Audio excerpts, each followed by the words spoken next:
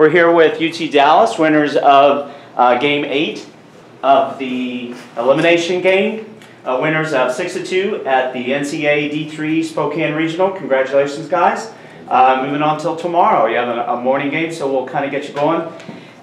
Players, please introduce yourselves, and then Coach, kind of tell us a little bit about how you thought this game went today. Cole Hanson, senior right-handed pitcher. Ryan Burciaga, junior shortstop, second base. And Shane Shewmake. Well, today's ball game was all about Cole over here.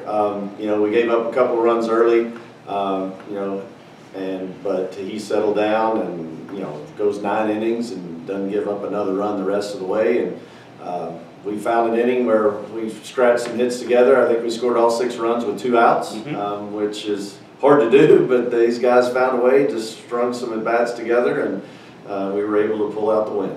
Yeah. Let's start with the pitching. I got 107 pitches on that. I think it was 65% strikeout or strike ratio.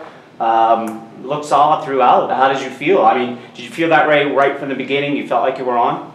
I did, but I knew that I would have to have my best stuff coming out from first inning because the top of their lineup is really, really solid, and these guys don't strike out a lot, so you got to make quality pitches.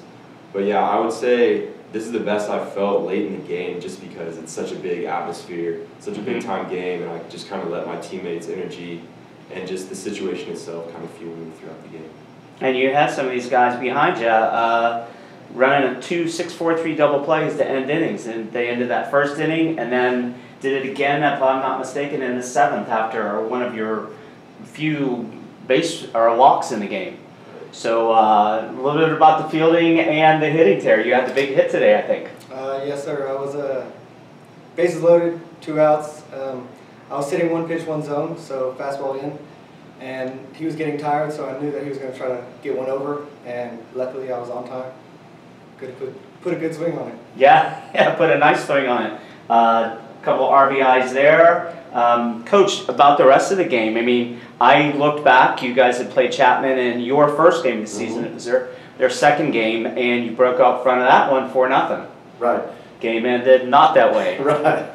Yeah, and, you know, like I said earlier, you know, we played these guys and had a chance to win that one early and didn't get it done, but we're a different team from where we were 3 months ago, as they are, and they're a quality team, and we knew they weren't going to give up. So we were, you know, making sure that you know, we were making pitches. Our defense stepped up, made plays when we had to, and we were able to hold on.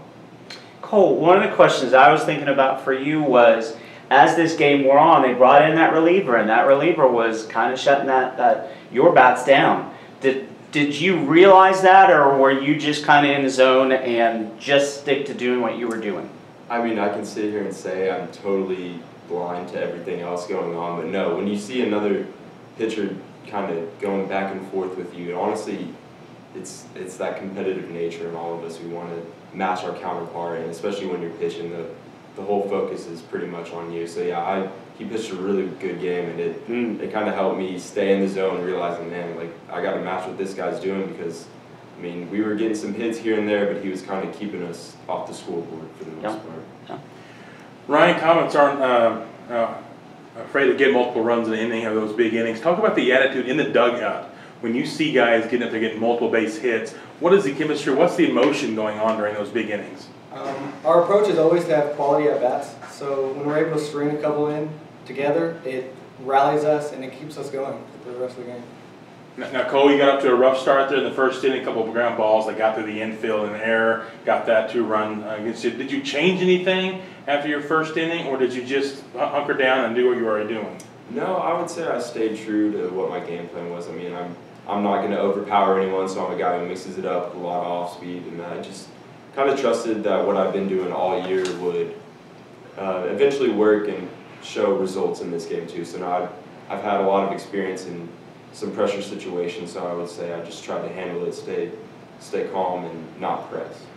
Coach, going into tomorrow, you got to win 3 more games to get out of this regional. Talk about how important it was to have 3 starting pitchers that gave you so much and have to go to your bullpen that much. No, that's huge with what we've got in front of us. All my, you know, other pitchers are fresh right now, so that gives us hopefully some confidence with our guys, knowing that we've got a lot of arms left down in the bullpen, and we hopefully can scratch a couple across early and see what we can do.